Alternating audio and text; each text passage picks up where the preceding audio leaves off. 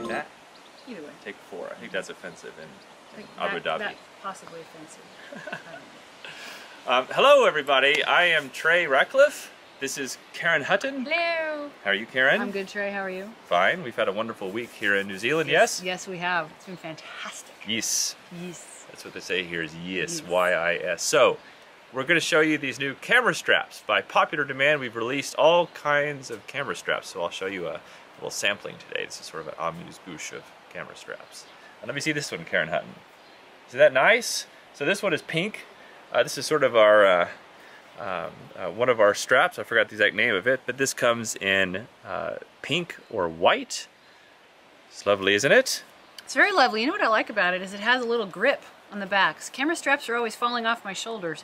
This one's got a fair amount of grip, which is good. A little grippy. This one's very affordable. Mm-hmm. So here's a mid-range one. Okay, we have 3 different levels. This is the mid-range one. This is attached to a Sony NEX7 right now, although you can also attach it to a DSLR. Yes, you can. And how would you describe this, K-Hut? Very luxurious, kind of a you know, Naugahyde high-end. It's very soft, very plush. I like it. Naugahyde. I think that's what they used to call it. I don't know what they call it now, but it's a leather-like surface with a really soft underbelly, as they say. Did you back in the 80s? Did you have any leg warmers made out of this? Not out of this. A couple that looked similar to this. You might have to bust them out. Yeah, I think maybe not. Yeah, right. Yeah. We should make some Stuck in Customs leg warmers. Oh yeah. That's the next video. Yeah. Okay, now here I'll open up my f-stop bag here. I'll give you the briefest of tours too, even though you may just want to see this special strap that's inside. Oh, okay, you're gonna want to see the strap. When I open this, like steam should fly out. Or unicorns. Rainbows and unicorns. Okay, so this is my messy bag. I'm a little embarrassed. I'll show you what's in here, but first I'll show you this strap. So I currently have this attached to my D800.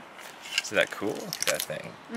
So, let me show the detail here. You can walk us through what we're seeing here, Karen. Well, you have, walk us through. You can see you've got this incredible hardware that looks handmade. It is handmade, in fact. That would be why it looks handmade. Great, I love the logo, by the way. And a nice, this beautiful harness leather, which, you know what I keep doing every time I see this is I have to smell it, because I grew up with horses, and the best thing in the world was a new bridle, a new saddle, the smell of that leather. That's what you got here. And it's quality. It's really soft. It's really got a lot of cush, too, which impresses me. I'm glad you associate me with a quality horse. I always do, Trey. Yes, I know I appeal to your equine sensibilities. You're the warm blood of choice. So now here's one very cool thing. The hardware on this is fantastic as well. It's also handmade, and I just love that metal. Actually, we tested this for a long time, and I got these super duper reinforced because you don't want to be dropping your camera. So here is why we attach it like this. Okay, I don't know if you've run into this situation before, but one of the big problems with these cameras is that when you attach a strap, usually it attaches down here at the bottom. Okay, if you want one that slides up and down. But that's no good because you can't do this and your tripod, right? Right. So when this is across your body, sort of Chewbacca style, like a bandolier, so it's got this thing that slides up and down your body so you can rest it, and it slides up these little things. Isn't that cool? Perfectly slides. And then let me grab my, this is either your tripod or my tripod, I'm not sure. Who knows? But, so it can slide and you can attach it to a tripod. Both things at once. Isn't that cool? So you're good to go. Yep, you never have to take that thing off. And I love the, there's enough padding there too, which is great. I worried when I first saw it whether it would be soft enough as leather, be a soft enough leather to not get irritating after a while, but it's strong, but it's so soft that it's gonna, as you wear it, it's gonna start taking your shape and form and be even softer. It's got plenty of good cush. I'm all about the cush. That's the first thing you know. The smell and the cush. That should be our marketing byline. Yeah. It's got more smell and cush than the average tripod.